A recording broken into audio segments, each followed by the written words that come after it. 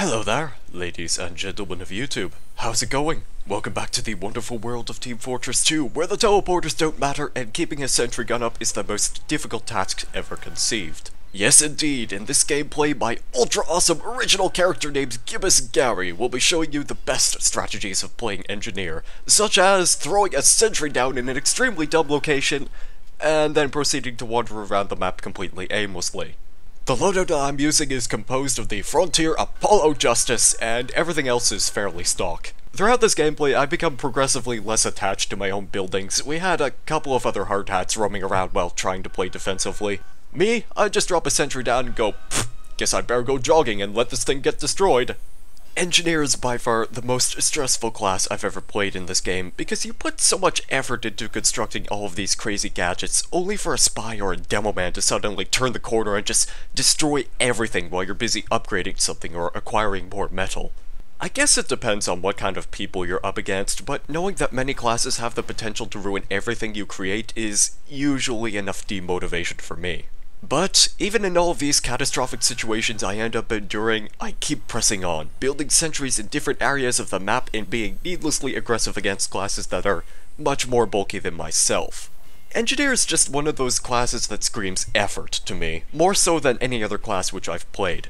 I will say that it is damn well rewarding to see your efforts pay off, even if your buildings don't last nearly as long as you would have preferred. There's a spirit of perseverance I develop when playing Engie, despite how frantic and overwhelming it can become. Especially taking into consideration how much effort it takes just to build a simple nest only to have it destroyed over and over again. But even so, we are going to talk a little bit about this value of effort. I suppose you can already tell what the cheesy message I'm about to convey is, and yes, it is very crucial to put even the smallest bit of effort into every little job you're assigned. I'm sure you've done your schoolwork already, so let's move on. The underlying point of this topic involves the production of videos. So, at some point, I had developed this insecurity that I was not uploading enough content, so I opted to mass-produce live commentaries. Needless to say, that didn't work out so well, and I burned out rather quickly. Things began to slow down at a reasonable pace around the beginning of March, but I just wasn't feeling motivated to record anything. As you know, this channel primarily serves to host live and post-commentary videos such as this one, where I either ramble or talk about points of interest while playing some video game in the background. Sadly, this routine has grown a bit stale. Metaphorically speaking, there are no standing ovations from the crowd after this performer uses the same song and dance from the previous show. The audience craves variety, and in turn, so does the performer. And that's where this new series of videos named Serious Talks comes into play. Sometime around the middle of March, I began considering a sort of retrospective series for my favorite shooter franchise, Serious Sam. The series was celebrating its 15th anniversary, and I felt like making something commemorative, I suppose you could say.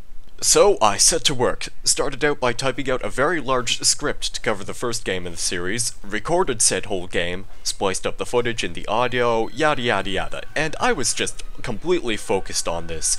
I dedicated roughly 1.5 weeks to produce this video.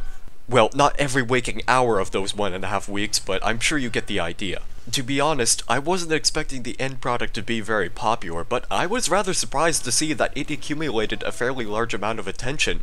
And I think you can work the numbers from here. I put actual effort into making a video. There's kind of a tier system with the amount of effort I've dedicated to making a single video. The lowest amount of effort is put into making simple live commentaries, where I hit the record button and I just kind of ramble while playing some game in the background. That's tier number 1. Tier number 2 is where I create post commentaries, specifically for Team Fortress 2, where I pick a subject to talk about, but I've also given myself an outline or a script to work with. On the occasion, I'll just ramble over a lengthy gameplay, but I think it all kind of fits in the same category. This video is an example of a second tier effort. And finally, there's tier number 3, where I'll spend a solid number of days, sometimes weeks, to prepare a large video. In this example, we have the Serious Talks videos. Dedicating myself to making one of these is very time-consuming, and often doesn't leave me much room to produce other videos without forcing a delay on what I'm currently focused on. And I hope I'm not coming across as a negative person over this. I equally enjoy making all 3 types of these videos. But like most humans, I crave variety, and I'm convinced that my viewers would react the same. So the lesson I've learned about video production is crystal clear. Making the exact same type of video over and over again results in total monotony. and it serves to only further demotivate me to do anything. I think that's why I often have difficulty balancing between TF2 videos and a playthrough of an entirely different video game. Going back to that metaphor from earlier, it's kind of like changing a mask, but it still boils down to being the exact same act. So, what am I proposing here? Well, I doubt everyone has seen my previous Talks video, and I understand if it's not your preference, but here's the scene. I'm not content with just up and ending this series after covering a single franchise. There are many other games that I'd love to review in the near future. I seriously devoted my time and effort into producing just one video at a time, and this change seems to have attracted more attention than I could have imagined. Thusly, Serious Talks will be an ongoing series in the future, and I already have my sights set on covering another game. Thinking about it, this might create a good balance. I will be uploading less frequently, but I will still try to do my best to keep every new video fresh and interesting. Hell, I still left a couple of important videos on hold. I practically forgot that I was in the middle of a playthrough of a game that's not very great. I do have 2 remaining loadout requests for Team Fortress 2, just begging to be tested, so I'd better go get started on that actually. But before this video ends, I am going to shamelessly promote my Serious Talks video right here. In the event where you catch some spare time, I'd encourage you to take a look at one of them.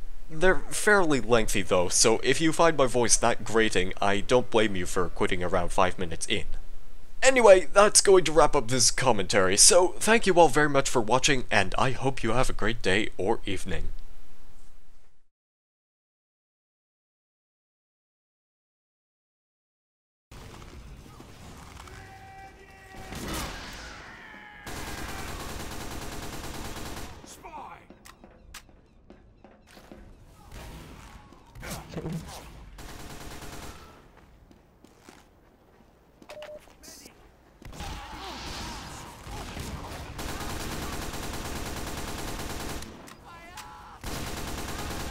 That funeral ain't gonna be open casket.